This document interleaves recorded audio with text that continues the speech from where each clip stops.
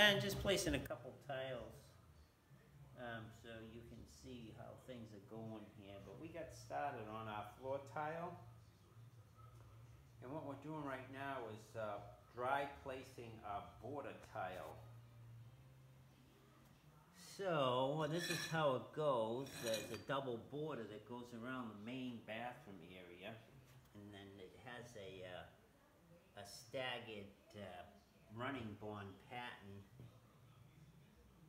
And then what happens is this main room has a double border and turns a single here, and then it meets up with the lineal drain in the shower.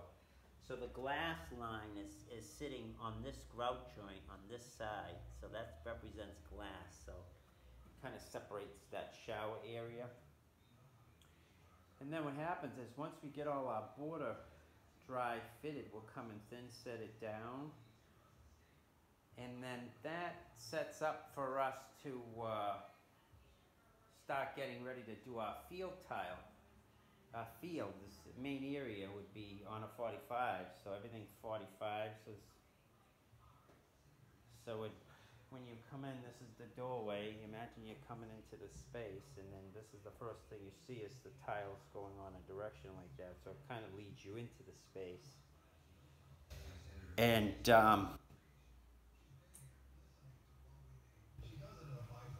that's how it's going, guys. We got started on our floor. So this is our floor.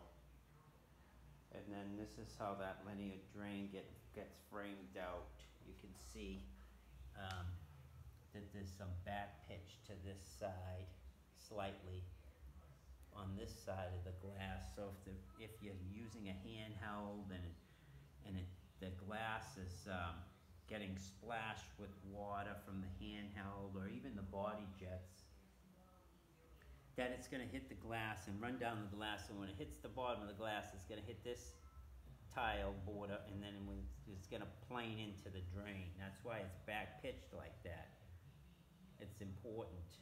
If you're level, or even if you tip the other way, you're going to hold water. So that's why we back pitch that intentionally.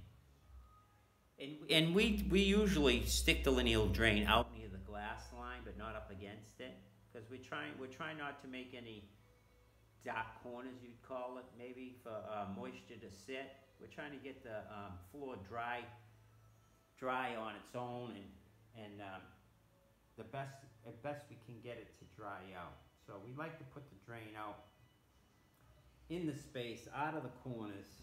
I know I see people, they sometimes stick them up against the walls, and it's like, you know, it's kind of like you need to let the tile dry and get some air at it. So I mean, out in the space is a better spot to get air at it than in a corner somewhere, stuck in a corner. So anyways, that's just how we do it. So there's your lineal drain. This Kerdi section gets a small square tile, and that goes on the same line as the main field of the bathroom. So your eye carries the line, and then as we lay out these tiles, we lay these out so these are in line with your walls. So your wall tile comes down, your last piece of your wall tile comes down, and it lines up with your first border, so it wraps. So your eye wraps that tile in, and then it starts the running bond pattern.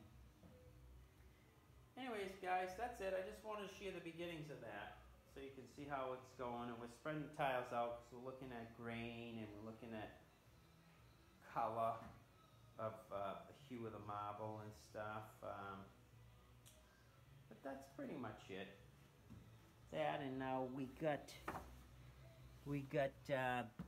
while we were doing Kerdi, we Kerdied out for these are our panels that clip on to the face of the tub area, so we can get access to the mechanicals. And then that's how the lineal drain gets done. It's stainless, but to make the tile grab to the stainless, we thin set the Kerdi on there, so now we have good grabbing to that drain. Because this drain gets the tile on top of it, like we were saying. I don't know, it's just a little scrap piece, but you can imagine the, you know, the tile being on top of that. Anyways, that's it, guys. I just wanted to get you guys going on our floor so you can see the beginnings of it.